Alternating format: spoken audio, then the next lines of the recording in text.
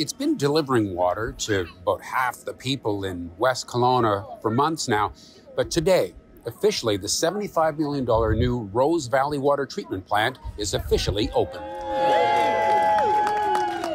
Well, it feels great because, delivering safe, reliable, clean water has been a priority not only for our city council this term, previous terms, but also for our community. So it's huge to be able to complete this largest infrastructure project in the history of our city of West Kelowna.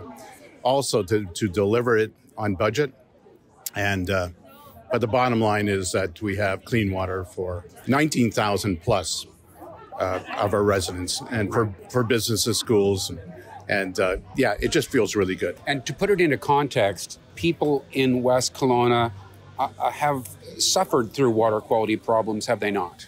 Yeah, prior to the opening of this plant, there's been many water quality advisories just because of there was only one method of treating, and that was basically chlorination. But now we have a multiple treatment plant, and those days are behind us. So yeah, for sure, there's been inconvenience times where the water hasn't met our expectations, but we're going to have probably the best water in the province going forward for many, many, many years.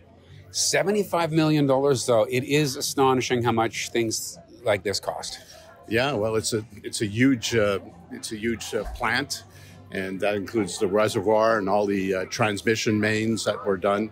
So yeah, it's a significant project, and it does cost money like that. Yeah. But we're so fortunate. It costs $75 million, but approximately $41 million of that money came from the senior levels of government, including the federal government and the provincial government. So without that, it would have been fairly costly for our water users. You kind of work it out per end user. It's several $1,000s per individual. But I given what water was like and what it'll be like now, money well spent. Oh yeah, and these types of projects, you don't normally pay for it all at once because it would take a fair amount of money to do that in reserves.